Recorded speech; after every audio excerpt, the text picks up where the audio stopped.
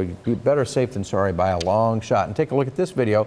Kansas City Fire Department rescuing a man from the top of his truck. This was in Minor Park. So this is, just south of Red Bridge Road and Blue River somewhere in there. He said he was stuck for about an hour on top of his truck. 41 Action News reporter Charlie Keegan caught up with him right after he made it safely to land. He says he only had a flashlight in his car to try to get help. And you're holding your flashlight here. The fire department told us that you were able to pinpoint you because of that flashlight. What went through your mind to use that technique to try and get some attention? My grandfather always told me, keep a flashlight in your car in case emergencies. So actually it came really helpful this time. So. How thankful are you, sir, that you had it this time? And I'm really thankful. Yeah. So.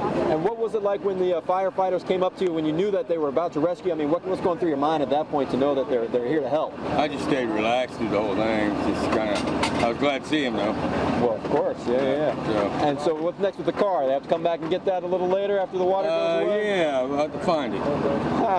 So it's probably going to be... How did you get back there? What was the circumstance? Were you parked? Were you driving back there?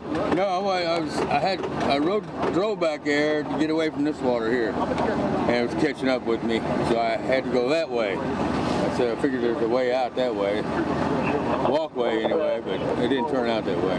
How fast was the water rising around you? So just some of what Charlie was able to talk to Rick Wilson about after he was rescued from Minor Park.